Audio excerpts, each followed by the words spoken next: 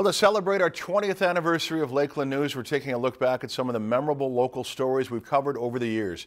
We're calling it 20 for 20. 20 stories in all, one for each of the 20 years we've been on the air with Lakeland News.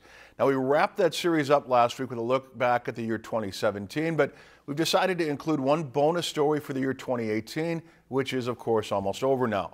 The U.S. men's Olympic curling team made history last February when it won the gold medal in South Korea. The team included two players with local connections, and our Josh Peterson brought us their story. Meet the Polos and the Brettschneiders. They followed their family members to the Winter Games and had no doubt in their minds they would bring home the gold. We were there to support our team, and we had a lot of faith in them, and they started putting things together and picked the right time to start stringing some wins. The excitement and energy from Team USA fans was contagious and said to play a key role in the men's curling success. They thrive off of that crowd. They tell us that all the time, that the crowd helps them get positive and get energized. They love it.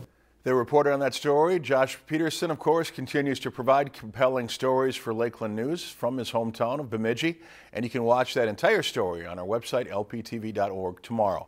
That officially wraps up our 20 for 20 series. 20 stories in all, one for each of the 20 years we've been on the air with Lakeland News, plus that bonus one from the year 2018, which is almost over now.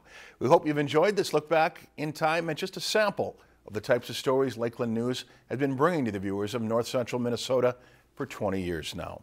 If you enjoyed this segment of Lakeland News, please consider making a tax-deductible contribution to Lakeland PBS.